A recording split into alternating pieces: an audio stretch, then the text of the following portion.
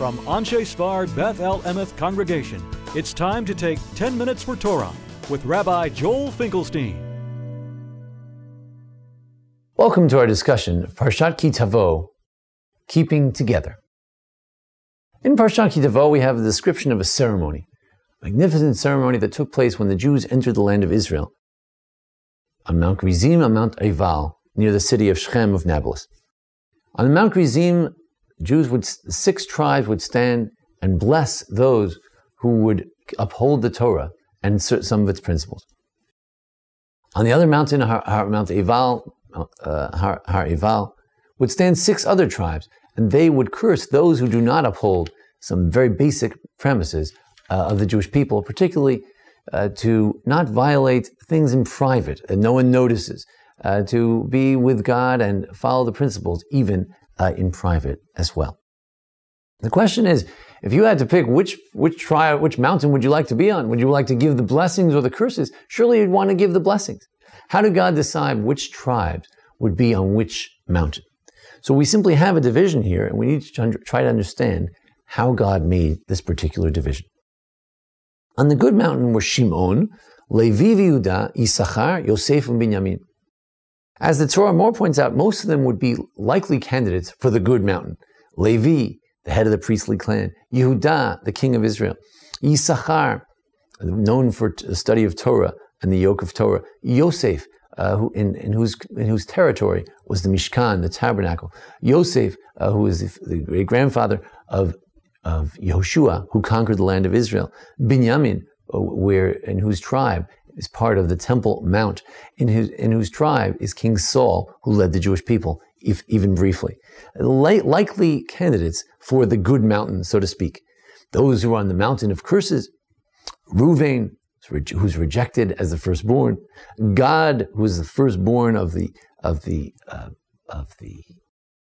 matriarchs who were the Shvachot, the Bilhah and Zilpah, and the other children of Bilhah and Zilpah, who were known as the Shvachot. They were not the main wives of Jacob, and also Zevulun, who somehow, as between the two later brothers of Leah, Issachar and Zevulun, Issachar is the primary brother engaged in Torah. Zevulun is more of a merchant. So this would seem to be the division. However, one of the difficulties in dividing the tribes this way is Shimon. Shimon belongs on the good mountain. Shimon was cursed by Jacob. He was left out of the blessings by Moses at the end of the Torah. I mean, how is Shimon on the good mountain? So Rabbeinu Abachi says that since Shimon gets such short shrift in the blessings of Jacob, where he practically is cursed, in the blessings of Moses, where he's not mentioned, therefore, just to show that he's not really cursed, he's just perhaps not as blessed as others, they put him on the good mountain. The Tzor Hamor said that, well, it's true, Shimon is a negative tribe, but you can't put all that negativity on the negative mountain. So we put him on the good mountain to sort of have a balance of harshness and softness, each divided more evenly. Actually, the Chizkuni suggests that being on the bad mountain is actually the opposite of what you would think. You see, because if you can stand there and curse those who engage in immorality, who don't uphold the Torah, that means that you do uphold the Torah. That means that you do not engage in immorality. And therefore, Reuven particularly needs to be on that mountain because he was accused of having slept with a concubine. There is a question about his activity. And therefore, to show that no, Reuven upholds the Torah. Reuven is part of the Jewish people. He's on that mountain. So being on the bad mountain, so to speak, can be good for your moral standing. Also, we need to understand that those who stand on the mountain of curses are not being cursed, God forbid. On the contrary, the Torah says as follows: those who stand on the blessing mountain, they're actually doing the blessing. Those who are on the cursing mountain, it says they will stand al haklala. They will stand on the mountain of curses. But they are not giving the curses. They are disassociated from the curse because it doesn't mean that you're actually in any way cursed for being on that negative mountain. So perhaps we're making too much of the division. But finally, I'd like to suggest that if we look at those tribes who were or on the rejected mountain, so to speak, we see an interesting phenomenon, and that is as follows. Reuven and God chose to live on the other side of the Jordan, away from their brothers, on the edge. They bordered the other nations of the world. Asher and Zvulun were merchants. They went out on the high seas to Cyprus and other places out there to Greece. And therefore, they too were living on the edge and were out among the Gentile nations.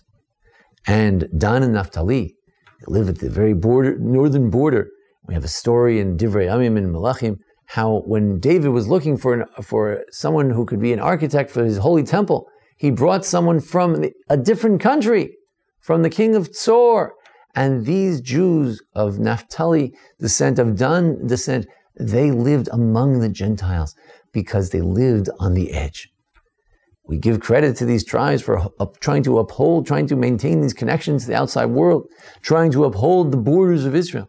But the truth is, when you're not connected with other Jews, when you're not surrounded by others who uphold your values, sometimes you can be lost. The Rabbi of Slonim says that we say in the bracha of Sim Shalom, the last bracha of our Shemon Esrei, Barachinu Avinu Kulanu Ke'echad Be'or Panecha. We ask God to bless us all together, because when we're together, we can be much more susceptible to blessing.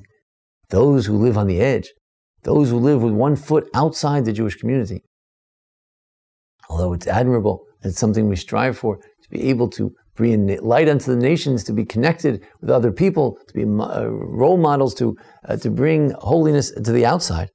But nonetheless, this can be a very dangerous activity, and our job is to surround ourselves as much as possible on Shabbos, in our davening, through our shuls, through our neighborhoods, to surround ourselves as much as possible with other like-minded people, people who can enhance and can underscore these values for us, so that indeed we can be bolstered in our own values and what we believe in.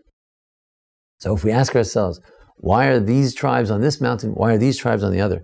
Those who were able and blessed to be able to live among themselves, to be surrounded by other Jews, these tribes did very well, and these tribes would be subject to great blessing. Those tribes who unfortunately had to live on the edge, this in the end was very dangerous. As Jews here in the diaspora, we all live here on the edge. The question is, can we surround ourselves with enough Torah, enough shuls, enough batei medrash, enough day schools and Jewish education, so that we can indeed not be lost like the 6 tribes, but instead be the source of the greatest blessing. Thank you for joining us here at the Anshe Sfar Beth Lemeth congregation today for our discussion of Ki-Tavo. Please go back to our archives to see other discussions as well. And please join us each week as we continue to learn Torah together.